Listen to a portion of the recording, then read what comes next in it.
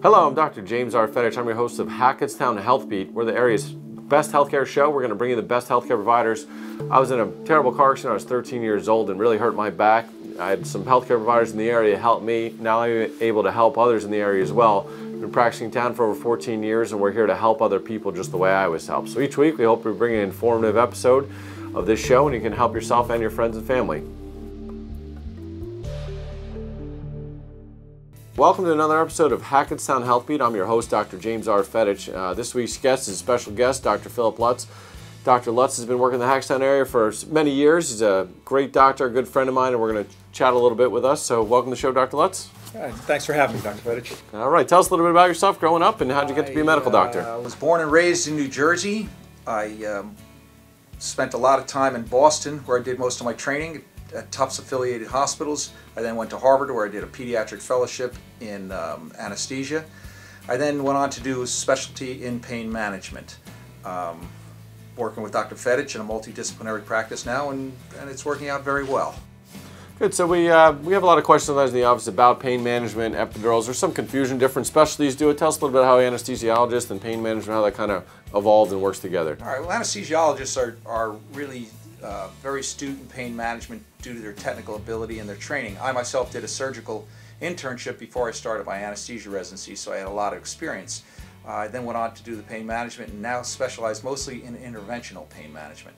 A lot of patients will come referred from spinal surgeons, chiropractors, acupuncturists, medical doctors that have spinal problems, cervical, thoracic, or lumbar. We specialize mostly in treatment of those with interventional techniques.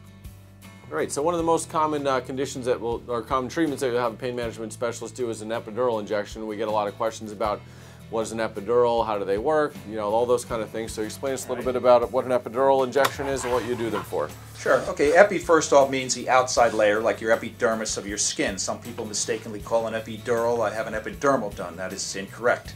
It's epidural because it's outside the dura, which is a covering of the spine. We do not go into the spine nor the spinal cord when we do an epidural injection. They can be in the cervical, the thoracic, or lumbar areas. This is a lumbar vertebra right here, of which there's 5. 5, 4, 3, 2, and 1.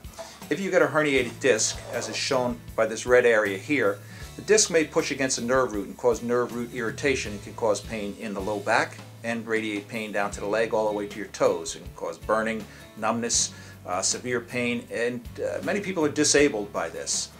If we do an epidural injection, it can be done translaminar, meaning straight directly from the back. This is the back. This would be facing towards your belly.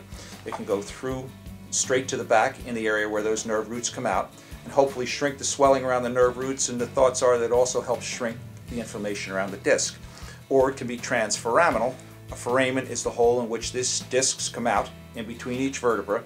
If they are compressed by a disc here, we can go from the outside and inject that nerve root there, again decreasing the inflammation and hopefully decreasing the pain down your leg.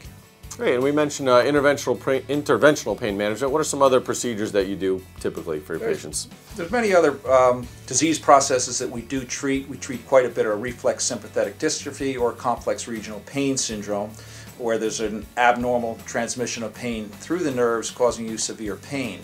The discs themselves, many of the spinal surgeons do open discectomies.